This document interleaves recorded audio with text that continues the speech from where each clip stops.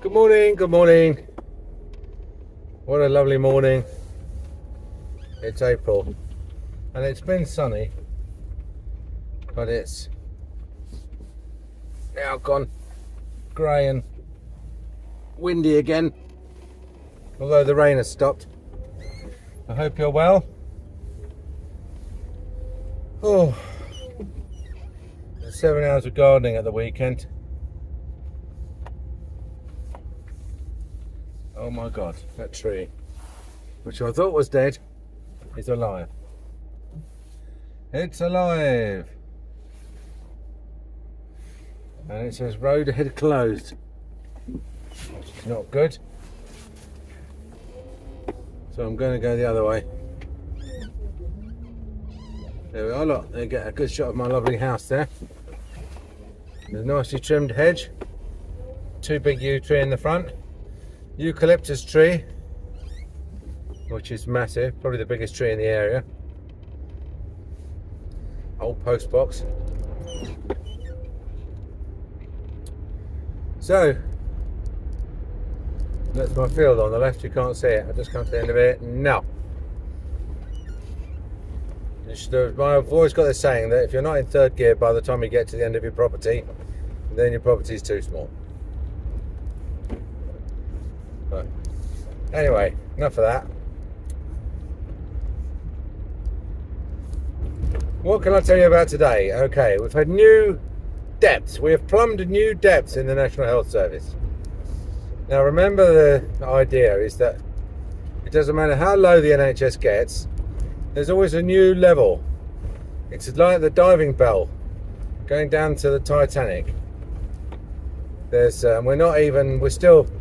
we're in the dark zone now where there's no daylight, but we're nowhere near the seabed. And to prove that, I had a guy come in, nice young lad. He's had a few root treatments done on the NHS and then inevitably lost the teeth. So they've been paid for the root treatment and the extraction. So he's got a few missing teeth dotted around. These lower 6 that he's got missing, he's not that bothered about. His upper 6, he's not that bothered about, but he's got an upper right 5 which is missing. 4, that's right. And so he decided he didn't want an upper right 4 missing, so he decided to have a bridge. And asked the NHS dentist to do him a bridge. And what they've done, I'm sure I know what they've done. I mean, I'm supposing all this. Those flowers are nice, aren't they? I'm supposing what he's done is the dentist has looked at this upper right 4 gap and thought, I know, I can put a Maryland adhesive bridge in there. All I need to do is take an impression, send it off to the lab, not even probably an opposing impression, 15 minutes, bosh bosh, no local anaesthetic, and tick a box, claim me bridge money. And I would imagine what they've done is they've done a cantilever Maryland bridge. They probably cantilevered it off his 5 or something, without putting it on his 3. And I can say that because he's got there's no clearance between the lower 3 and the upper 3.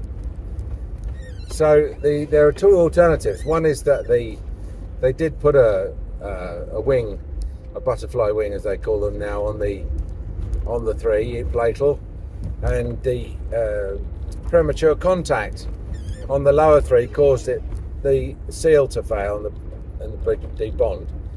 But he didn't mention that when they put it in it felt too big or anything, so I can imagine what happened was it didn't have a wing on the 3. And then the other thing is that and also they haven't paralleled up the palatal surface of the 4. So really, I'd imagine the wing, if it was confined to the buccal, the tip of the buccal convexity on the palatal surface of the 4 was pretty small, and there's no lock drilled into the 4, so there was no lock to prevent the wing displacing immediately. So whatever, towards the middle of the pallet, wherever that is. So anyway, this won't mean anything to you unless you're a dentist, so don't worry. But basically what they've done is they put something in quick, cheap and cheerful, and to get the money. Now this bridge has lasted precisely a week. He said it started to get loose, and then and when the Maryland bridges get loose, I mean, the only reason why they feel loose is that they're actually debonded, but they just haven't fallen out yet. They don't get loose. There's no intermediate stage. They're either properly bonded or they're debonded. And so it debonded, but probably the glue just jammed it in position for a week until it fell out. Anyway, he took it back and said that, you know, the bridge had fallen out. Now, the way people complain, especially young people, are not very well versed in the art of being, you know, a bit aggressive in their rights, is that they just go back and say, look, this bridge you did for me, it's fallen out. They don't say, this is a fine state of affairs, I paid you 400 quid for this bridge, which we'll come back to later, and it's only lasted a week, you know, this is what sort of dentist are you? They don't do that. Oh, hello. Evil, what's his name? Evil Neville has been reincarnated in a car in East Kent. Yeah, so they just say, oh, it's fallen out. So the dentist has said to him, well, what you need to do is you need to go and see a private dentist. In other words, sort of implying that you need to go and get it done properly. But someone who's got the time and the resources and the skills to do a proper job.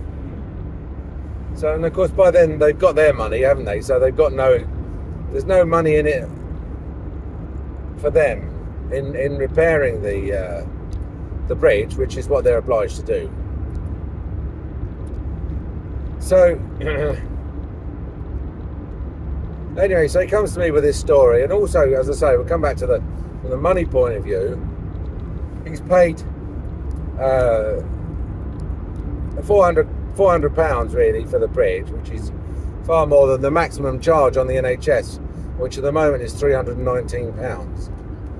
And the way that it seems to me he's done this is because they've charged him band 1, and then they've also charged him band 2, and they've also charged him band 3.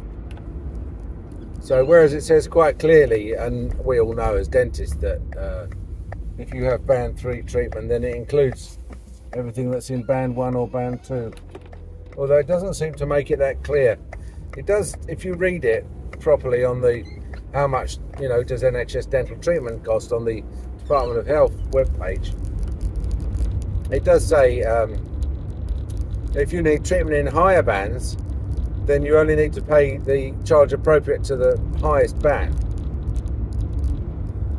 But what it should do is it should say that treatment in higher bands, and when it lists the treatment, it says, and including, it should say including any treatment that might have fallen into a lower band.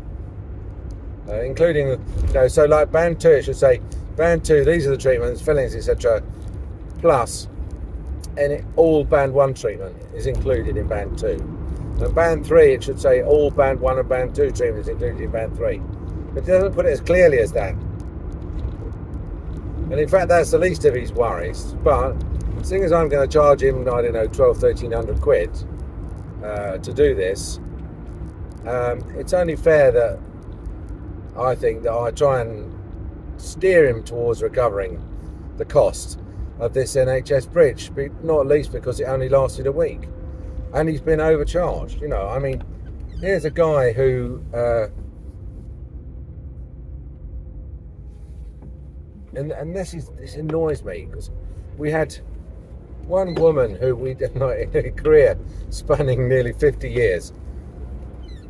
We took some bite wings of one woman and missed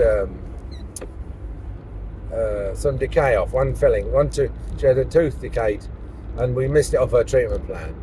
And for that, she got £8,000. And you know, because not because that's in any way related to what that mistake was worth, but because that's the cost of defending it. And bearing in mind that, you know, there's probably no reasonable defence other than human error. Apparently you're supposed to operate for 40 years without any human error. And so so my indemnifier said, look, you know, we'll give them £8 and they'll go away. And so I'm like, well, all right, I'm not paying it. You know, I am indirectly.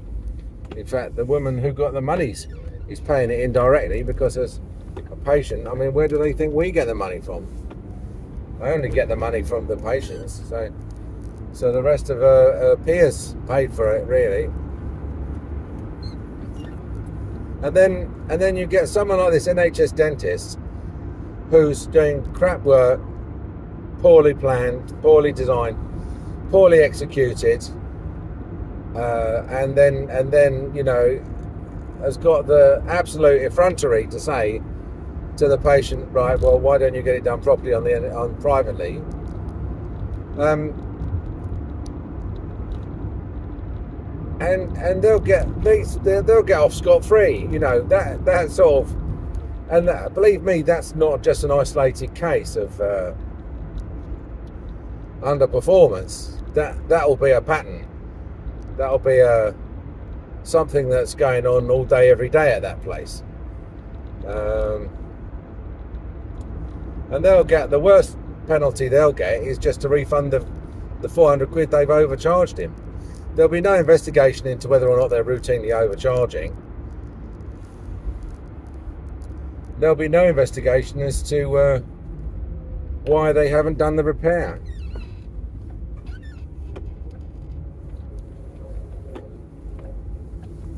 And pushback from the patients is not sufficient to remediate or rectify that sort of underperformance. You know, you need to have a dental reference officer, an old style dental reference officer. And I won't go into how that system worked, but needless to, you know, suffice to say that it was effective. But when the government is, you know, when the system produces such poor results, you do not want an inspectorate that highlights the state of the service. You know, having an inefficient service, NHS service, that's failing and collapsing, goes hand in hand with abolishing the inspectorate, so that you don't get the feedback and the criticism that you deserve. Anyway, we've given him a quote, and he needs it done instantly because he's going away in a month's time, so we've had to book him in at short notice. And so what I'll need to do is what annoyed the NHS dentists so much that they didn't bother doing it, which is I'll need to do some reduction on the latest surface of his upper canine. Then I'll have to do some paralleling on his 5 and drill a lock mesially. Tell him that he'll have a little bit of metal visible. Yeah, it's either that or an implant. I mean, an implant is £2,500, isn't it? Probably, if you include the crown, and then that's not going to get done before he goes on holiday anyway. So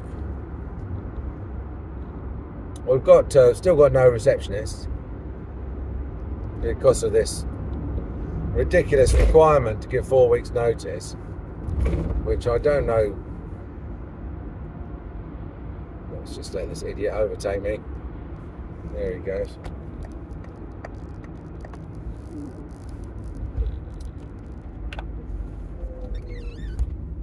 So what happens is, if you need to recruit a receptionist, and let's say you need one from 1st of February, and she'll tell you that she can only come and work for you from the 1st of March because she's got this requirement to give her previous employer 4 weeks notice. Well, I mean, in the old days, employees would just walk out, you know, they would just they wouldn't worry about what's going to happen to them if they don't. I don't know whether it's because people are just more regimented and more inclined to do what they feel that they've signed up for, but You know, the argument goes that if you give them 4 weeks notice, then at least it gives you a chance to recruit someone else, I suppose, to replace them. But whether or not you want a disgruntled or dissatisfied employee working for you for 4 weeks after they've already decided that they've had enough and they're going to sling their hook, I wouldn't know. If someone gives me notice, I'd rather they left straight away, you know.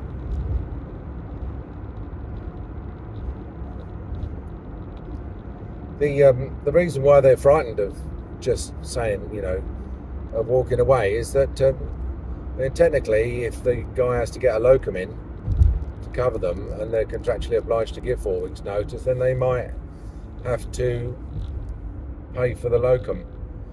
But bearing in mind that, you know, if they're not drawing a salary, then they don't have to pay for the whole of the locum. They only have to pay for what the locum costs over and above what they would have cost anyway. But even that, I suppose, is impossible, isn't it, for a nurse? Even the threat of that, it's impossible to resist the threat of that for a nurse. So that's why they all work the 4 weeks notice. But it does mean that we've been without a receptionist for about 6 weeks, which is the time between the last one handing her key in and the time it took to do the interviews and then the 4 weeks notice. So she's starting next Monday anyway.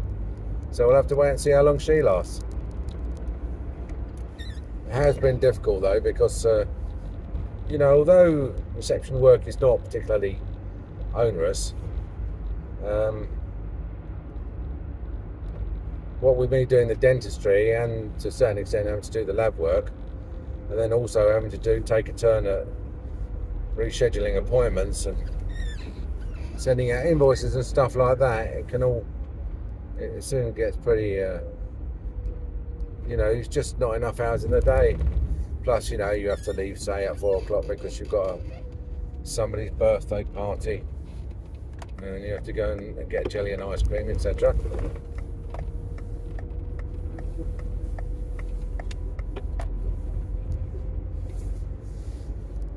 This roundabout was supposed to be finished by December. It's now April and it still isn't finished. There's some new houses on the left here now, which have finally been put up. Well, the first few of them anyway to sell. Apparently they're nice. They're in the £300,000–400,000 range. And now we've got a three-way signal. The bane of the motorist, the three-way signal.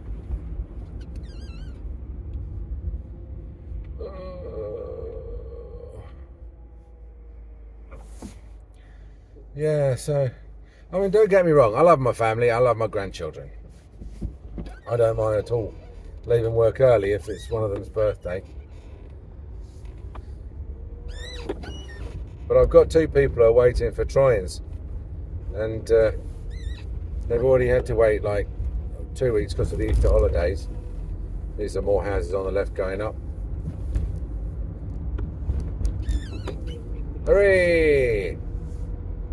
The great God of three-way controls has let me through.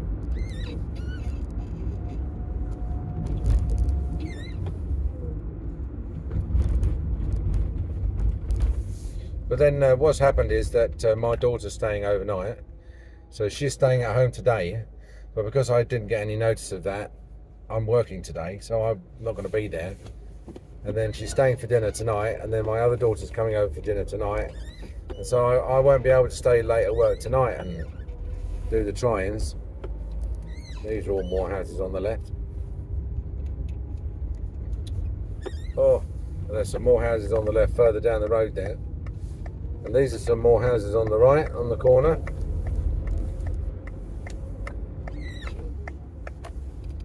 Don't let anybody tell you that they're not building houses. Around here, they're doing anything else. They're building nothing but houses. I'm going to be in the middle of a new town by the time I finished.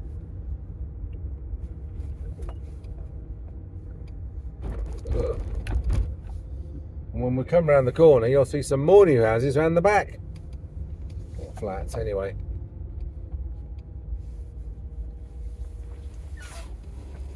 There we are. Look at that.